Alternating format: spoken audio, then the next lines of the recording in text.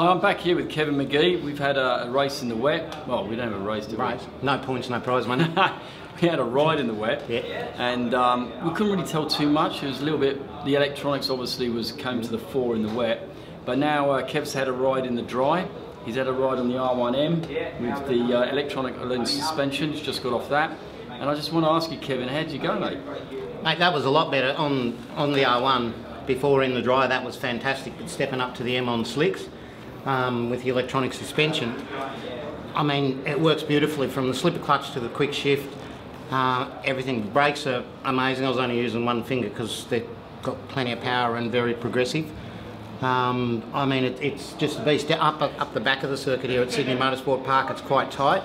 And up through there it feels like a 600 compared to thousands I've ridden previously around the complete circuit.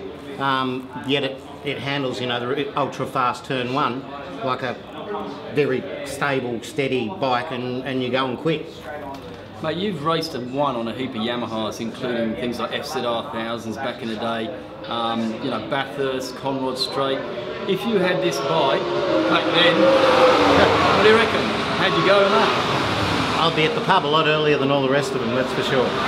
Yeah, I mean, it's amazing where the technology's come and just how it's derived, I guess mainly through racing, but just normal development anyway.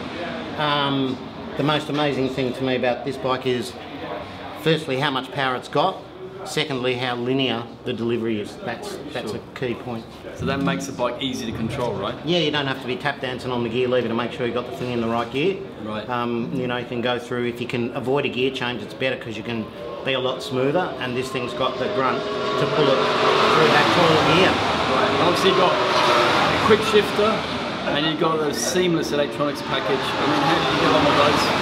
That combination, did you notice that at all? Did it benefit your riding? Yeah, definitely. The quick shifter makes it easy because you can just, like, when you get ready to shift, you know, like in the middle of a turn when you're coming out of the turn, and you just pick that point, and you can just bang it straight through without releasing the throttle, and it's quick, it's smooth, and it doesn't interrupt the ignition enough for it to unload the suspension, and that's crucial because that changes all your geometries. So the bike's planted in the corner, and you're hard on the gas, and it just goes bang and straight through it into the next gear. So that's important that it doesn't unload the suspension, then that changes it, because then it goes that way and then comes back on. So it keeps his attitude throughout the corner. Yeah.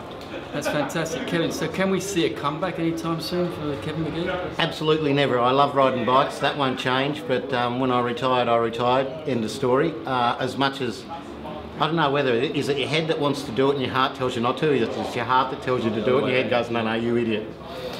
Kevin Magee, thank you very much. Cheers, thanks Sean. No worries.